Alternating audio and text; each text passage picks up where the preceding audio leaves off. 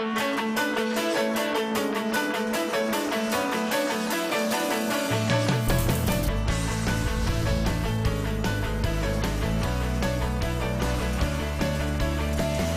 everybody. Glad to have you with us. Happy Monday, and welcome to Ozarks Live. How are you? Good weekend. I'm fine. How'd your weekend go? Had a really good weekend. Oh, good. I saw a picture of you with the family. Yeah? It's fall. Yeah. Real nice color, leaves and everything. The colors are really pretty, of course, this time of year, and it's Yeah. it's kind of like they went 0 to 60. I mean, this Yeah, year yeah.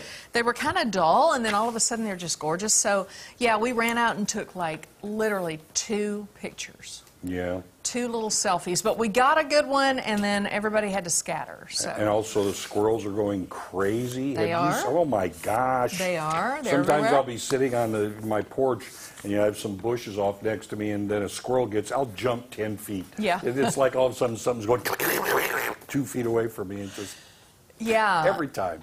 And I think they do it on purpose. I think they know that I'm going to jump. Well, yesterday, Kelly and I went, and I'll bring you this on one of these girls' day out. We couldn't resist the nice weather, so we went down to Lake Springfield Boathouse and got a canoe, right? And we just went out, and it was so beautiful. But what you just said reminded me, we were having lunch under one of the pavilions, and those walnuts falling from the trees and hitting the top of that pavilion, you think you're in a war zone there for a second. It is a little disconcerting to hear even that. though you jump 10 feet every time one of them hits, because they make a lot of noise. Yeah, but they'll hit out here in the yard or in the lawn, but then when they hit overhead, it's like, oh my gosh, this is freaking me out a little bit. Let me brag on something that I did Friday night. We talked about the taste of Tlaquepaque, of course. I got to brag on Springfield Sister Cities for just a minute. The virtual taste of Tlaquepaque was a huge success Friday night. I co-hosted the event with this guy. This is board member and president-elect Andy Drennan. And this is the setup that we had. I mean, you can see. Oh, my goodness. Yeah, so we had pretty much a control room. There are some of the musicians down from south of the border. So we had wonderful conversations with them. We appreciate everyone who purchased a streaming link. Andy and I had a great time. Yeah, Tortilleria Purchase, of course, catered the event, and some people, went ahead and bought food, and they came and picked it up and took it home. There's Paco Padilla. But anyway, we had a wonderful time chatting with our friends from Mexico in different locations, and then we had live music from them, and literally, you never know how things are going to go when you're on like a Zoom thing. Right. It was as smooth as silk. They might as well have been in the room with us. That would be great. It was remarkable the way it went off. Did you get to talk to Paco at all? Oh, yeah. Oh, what a nice man. What a great I mean, they all are amazing. And the Quinta Don Jose Hotel hosted all of the musical acts. So almost everyone was in the hotel, and the owners of the hotel, the proprietors, talked to us about the hotel and everything. It was just great. So anyway, thanks to everyone who participated. Loved it. All right. Well, we have a great show for you guys today to start off this beautiful week.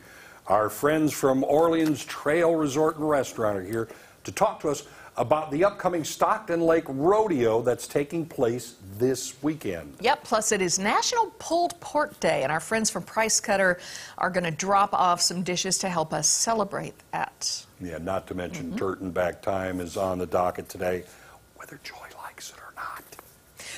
Yeah, plus Tom has a show for you that you can find on Netflix. Something he watched, he loves it, and he wants to share it with you. That's on his watch list this week. Yeah, but before we get to all that, here's what's on the radar. All right, you've probably heard me say this many times, but it bears repeating. Emus are evil.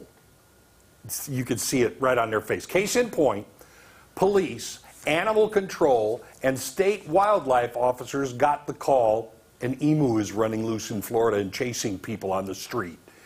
It had escaped on the west side of Jacksonville and led officials on a wild emu chase through several neighborhoods. Florida Fish and Wildlife Conservation Commission spokeswoman Karen Parker reported the emu was finally captured when it wandered into Nichols Truck Bodies, a local business. You've all seen it in the movies before. The evil emu made the mistake of all evil but not too smart criminals and got itself penned in by entering into a dead-end fenced-in area. Yeah. After that, it was walked into a trailer without a fight. Turns out the bird's owner was out of town and had escaped from a friend who was supposed to be taking care of it. At least that's the story that's being told, but I still don't trust emus, and you just look at that evil eye. I don't want to be the one to have to chase that thing down. No. No.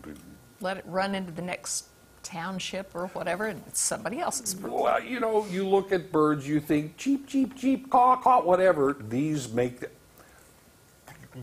yeah, they make a sound like someone banging their fingers on the side of a big bus.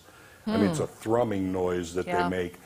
And they're cool animals. it's like dinosaur. Over there. Yeah. When they're in the distance. Yeah. No, they're Stay still over there. evil Yeah. at a distance. All right, I've got one for you. This is on my radar today. Proof positive that more women should really be in charge of more things. Okay?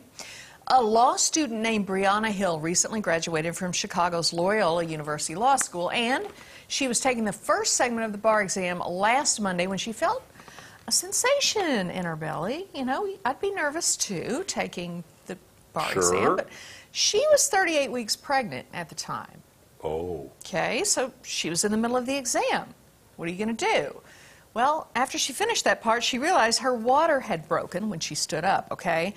But she had work to do, okay? According to TMZ, Brianna buckled down and managed to complete the second 90-minute section of the test, then went to the hospital with her hubby and a midwife in tow. And she delivered little Cassius Philip 5 hours later. The next day, Brianna completed the bar exam from her hospital room and managed to nurse the baby at the same time during breaks. So let's just hope she passed the bar. Apparently, test takers have to be seen looking at their screens in this virtual world that we live in. You know, this is a proctored exam. Someone is watching you. So she said she didn't dare get up that first day. She just kept on keeping on.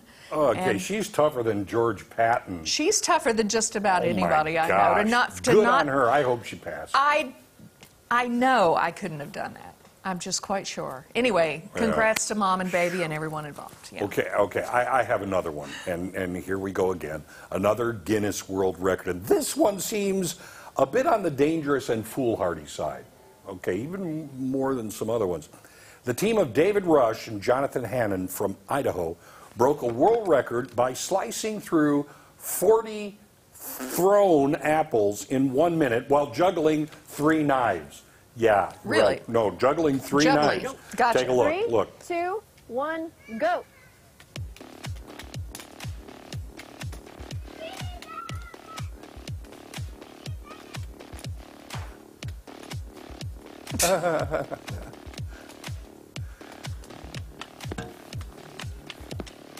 That's bizarre, Tom. Yeah, absolutely. Ooh, Now this, slow-mo. Yeah. This guy, by the way, has set about 150 Guinness records. He's raising money for STEM programs. Oh, really? Yeah. And I understand it took about a year, 1.5 years of casual training and several weeks of like really serious preparation to get to the level needed for this effort. And in case you didn't catch it, I said broke, not set the record.